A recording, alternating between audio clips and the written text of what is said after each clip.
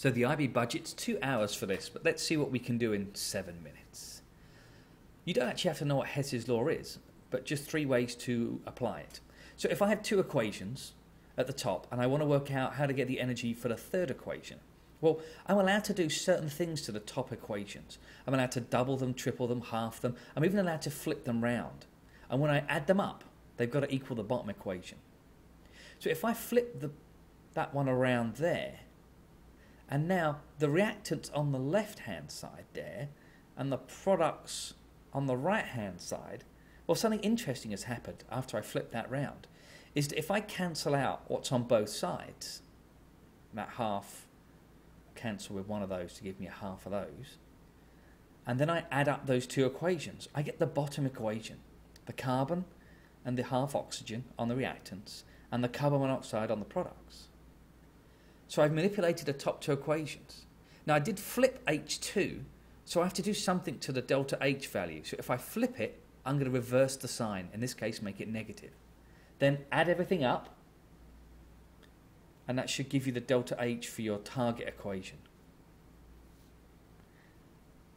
Now we're going to do this a couple more times, but that's a simple one, and occasionally the IB have asked you to remember this one.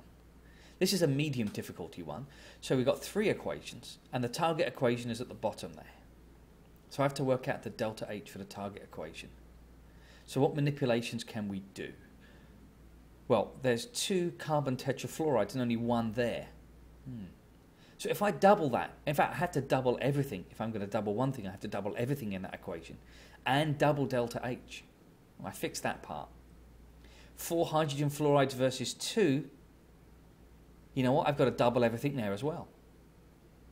Which also means I have to double delta H. And we're not quite done, because that's on the wrong side. So remember, I'm allowed to flip around the equation.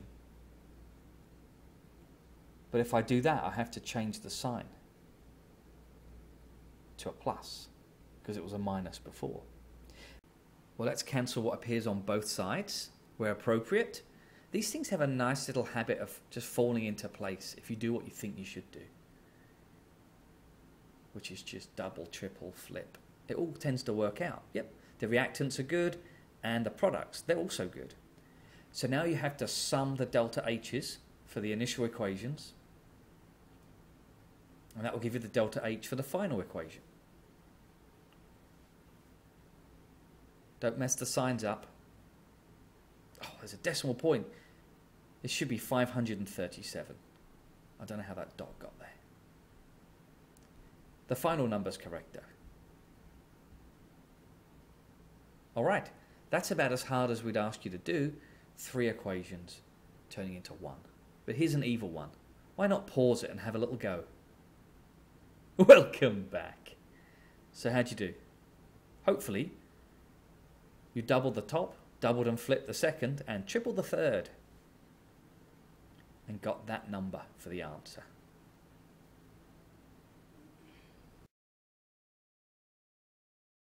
The second way to apply Hess's law is with an enthalpy or energy cycle. Oof. Many people don't like these. So if A turns to B and B turns to C and C turns to A, delta H overall for that process is 0. So if we put some numbers in for delta H, they've all got to add up to 0 for that process. A more complicated process like this, oh, that looks a bit yucky. Well, the rule is that the clockwise arrows add up to the anti-clockwise arrows. So the 3 orange arrows equal the 2 yellow arrows. The clockwise arrows add up to the anti-clockwise arrows. So if I put some numbers in again for delta H,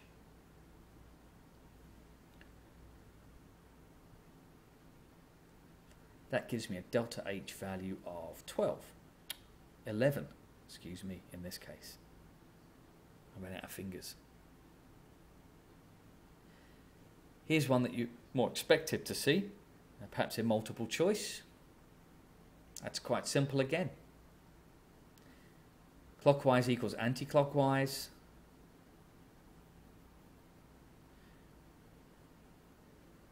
So those two numbers equal the third number when you add them up.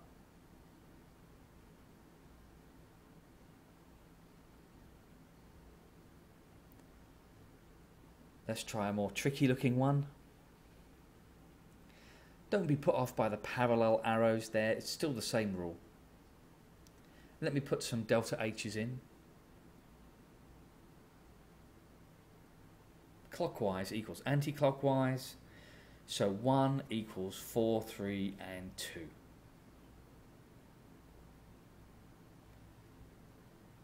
And let's look at this evil one that I made. Oof. Now if you don't know organic, then this is meaningless to you, but just try and follow along anyway. Hydration of ethene, that makes ethanol. So that's delta H1. I'm burning my ethanol, assuming complete combustion, that's the default assumption. And that's delta H2.